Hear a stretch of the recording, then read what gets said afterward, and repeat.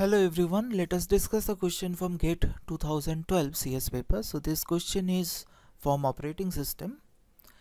The question statement is as follows. Consider three processes. So three processes are P1, P2, P3. So you are having a chart with the arrival time and the time units required by each processes. The completion order of three processes under the policy of FCFS, first come first serve, and round robin. The round robin scheduling with CPU quantum 2 time units. So round robin, each quantum size is 2 units. So you need to find out the completion order, right, in both the policies. So let us first find out what will happen in FCFS, the first come first serve. So P1 will come first, so it will complete entirely. Then P2 will come next, it will complete entirely. P3 will come next, it will complete entirely. So it is basically P1 will be completed first, followed by P2, followed by P3. It's quite simple, right? Okay, so now for round robin, so the quantum size is 2 time unit, right? So initially only P1 is there, so it takes 2 quantum, right? So 2 quantum is done, so left with 3 quantum here. So now by that time P2 has already arrived. Now P2 enter, right? So P2 enter, it's also execute 2 quantum, so we are left with now 5 quantum here.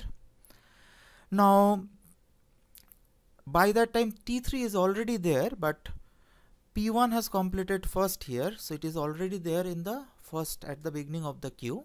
So P3 will join at the time 3. So P2 has come up after doing 2 quantum, right? So it will be at the front of the waiting queue, right? So that's why P1 will capture it first, right? So P1 again will execute for 2 quantum, so that means 1 quantum left here.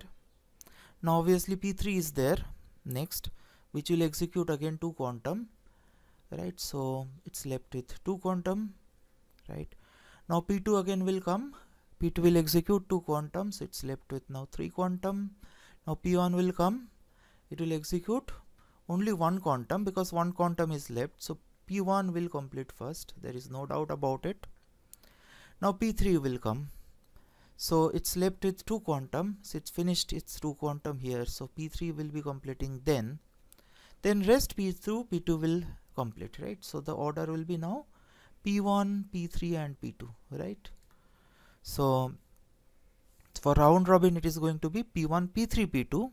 FCFS it was P1, P2, P3. Like whatever come first, that will finish first, right? So if you go to the question, so P1, P2, P3. So P1, P2, P3, which is for FCFS, and for round robin it is P1, P3, P2, right? So this is the correct option, C. Thanks for watching.